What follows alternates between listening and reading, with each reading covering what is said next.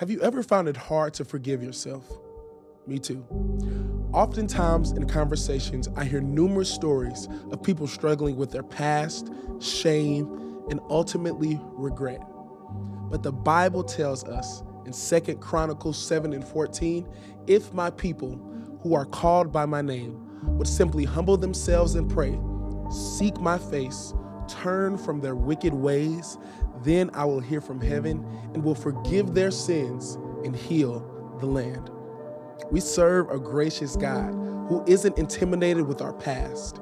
We serve a God that forgives and washes away all of our sins. That's something to be grateful for. Psalms 103:2 says, as far as the east is from the west, so far has he removed our transgressions from us.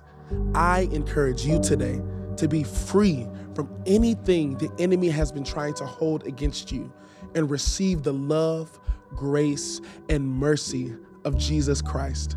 Let me pray for you. Father, right now, I thank you for every individual watching this devotional. And I pray that you would allow your love and your grace to saturate their hearts. Father, we thank you that you're the God that forgives. You're the God that washes away all of our sins. And we receive that freedom, and we thank you for it. We declare freedom from rejection, from our past, from shame, and any guilt. And we give you praise, we give you glory in Jesus' name. Amen. You all have a blessed one.